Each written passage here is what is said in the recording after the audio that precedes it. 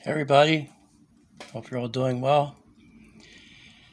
Well, I'm out here in the garage working, but I had to take a minute to talk about something. I've been putting it off, but recently we lost somebody very dear to the racing world, and it's this guy right here, Tony Christian. You meet some people and you think, are they really that nice? Are they who they pretend to be? Or are they just in the public eye? You never know what goes through their mind because you don't know what goes on behind the scenes. Well, I have to say, Tony Christian was on top of the world when I met him at Echo Raceway. And it's hard for me to talk about this. I seen him sitting across in his golf cart. And I thought, well, should I go up to him and talk to him? Or you never know how somebody's going to respond because people drive them guys crazy when they're on top of the game like that. He was world champion.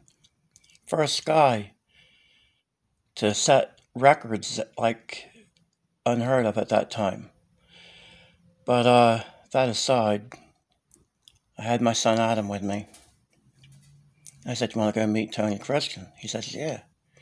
I said, world's fastest 57. So we walk over. Needless to say,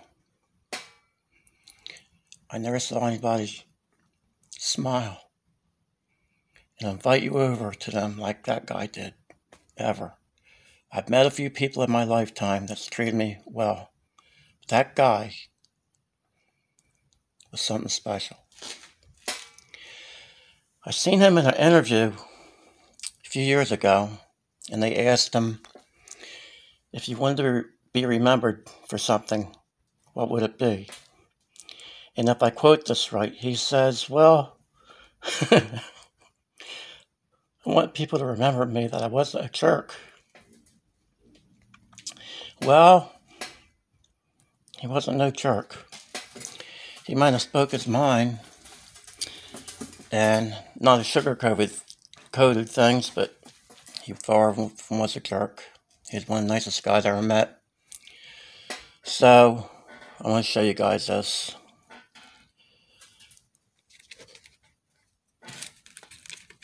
This is his car, and I hope it shows up from the rear.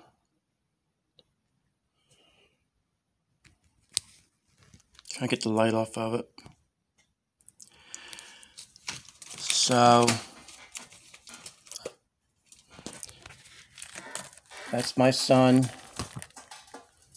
Adam. That's my son, Adam, in the golf cart with Tony. And that's how he looked when we went over to him. A warm, open smile. Now, if you look at these pictures, you think I know him my whole life. Look at my son in that car. How many people put you in their race car? He goes, you ever sat in a race car before? My son said, no. He goes, you want to get in the race car? He says, yeah. He goes to his crew chief. Put him in that race car for me, will you? This crew chief, I can't remember who he was, but man, he was nice too.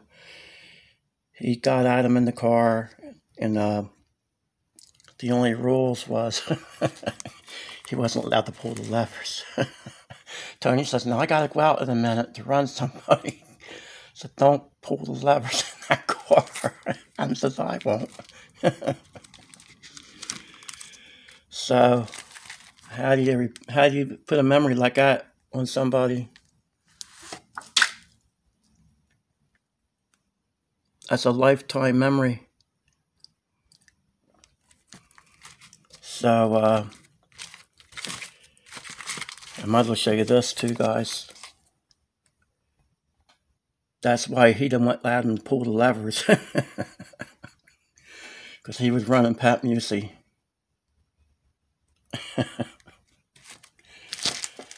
But I didn't know how to go about doing this video because I got choked up.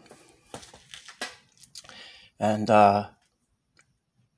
it means a lot for somebody that don't even know you to take the time and treat you like that. So, one more thing I want to add to this. My son was talking to somebody on the phone. And this is probably 10, maybe 12, time flies, maybe 15 years ago. And somehow he brought up Tony Christian. And they said, he's here. He goes, who, Tony? He goes, yeah, Tony Christian's sitting right here. They say, hey, Tony, we have these guys on the phone. And they told Tony what he had done and how we talked to him down the track at ACO years and years before that. And what he said? Ah, I remember them guys. Tell them hello for me. What kind of memory is that, fellas? Anyway, I gotta get back to work. I just wanted to do this little segment about that. Because, like I said, some people treat you good in life, and he was one of them. And I wanted to take the time to talk about that. So, I hope you guys don't mind. Just something that was on my brain here. I really wanted to do a tribute somehow to him, but the way I'm set up, that most likely isn't going to take place in the near future. You guys know the problems I'm having with this. I at least wanted to pay my respects by at least the memories that he gave us. So, rest in peace, Tony. Thanks, everybody. God bless you.